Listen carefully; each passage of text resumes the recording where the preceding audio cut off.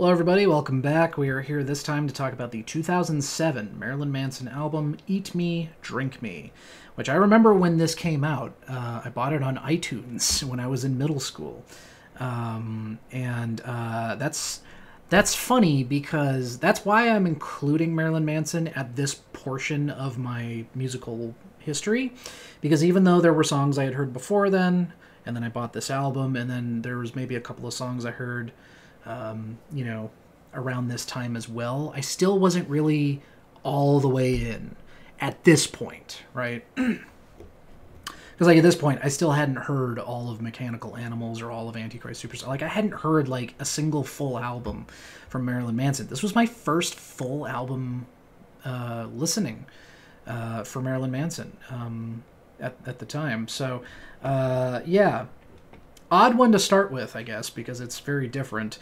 And I think there's some people who, fucking hate this album. And, I guess I get that from a certain point of view where, this isn't really what you were hoping for necessarily. You wanted probably Antichrist Superstar because that's what everyone apparently wanted, was just do the same thing again forever. I'm not happy with just listening to the album that I enjoy. I want more of the same albums, basically. But anyway, this album's pretty solid, in my opinion.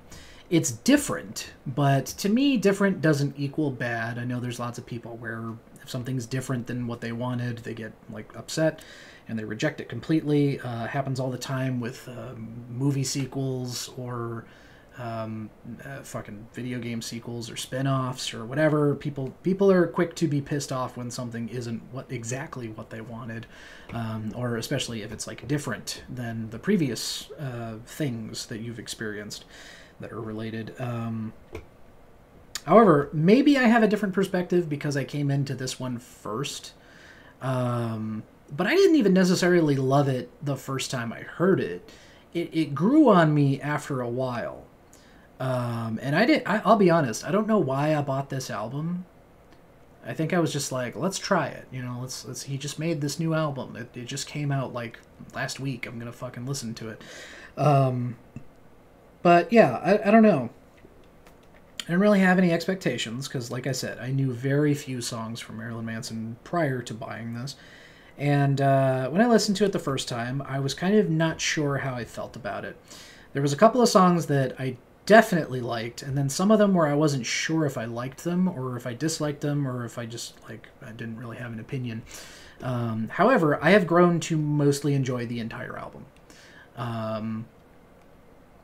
Pretty much almost the entire thing. It's almost a perfect album, actually, which is funny because I don't think I would have said that if you asked me 10 years ago. But at this point, yeah, the only song that I'm not on board with is They Said That Hell's Not Hot. I like every other track on this album just fine. And some of these are really good, in my opinion. So let's talk about my top three here.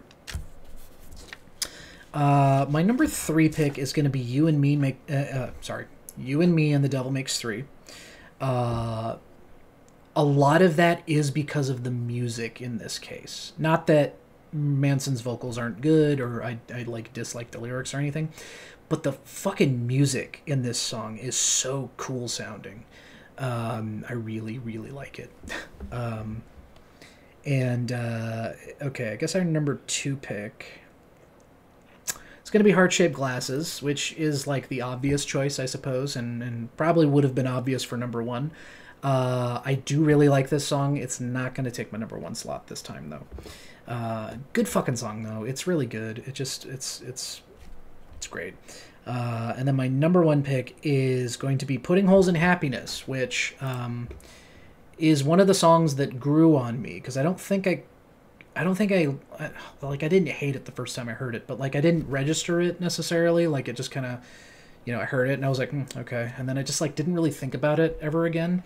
And then I re-listened to the album in its entirety at one point and I was like, oh, I like this. What the fuck? I've just been sleeping on this, I guess, or I don't know, but I guess for some reason that one just slipped by me for a long time. And then eventually I was like, oh, I like this. So that's why I enjoy revisiting things, even if I'm pretty sure I don't like them, right? Because sometimes I realize that you know, maybe I started skipping a song at one point and then just sort of forgot why, you know, and maybe it's not like, maybe it's not a song that I dislike. So every now and then, you know, I go back and revisit.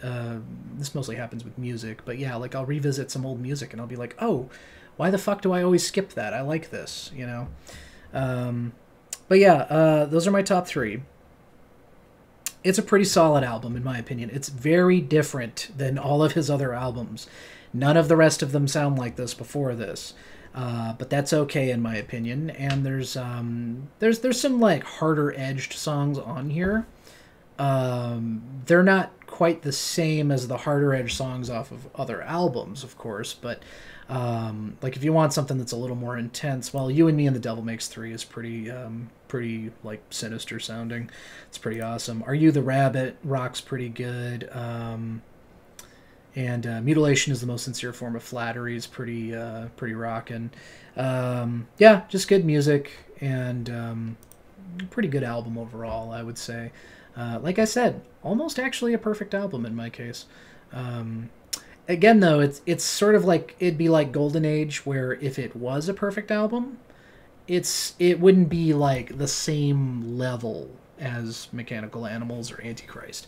But still, the fact that, you know, an artist could ever make an album where I'm like, I like every single song, like that's impressive. But you know, he managed it 3 times in a row, and then very close to managed it a couple of times afterwards so far. So anyway, that's all I'm going to say about this one. The next album is The High End of Low, and we'll talk about that in the next video. So I'll see you guys next time, and thank you for watching.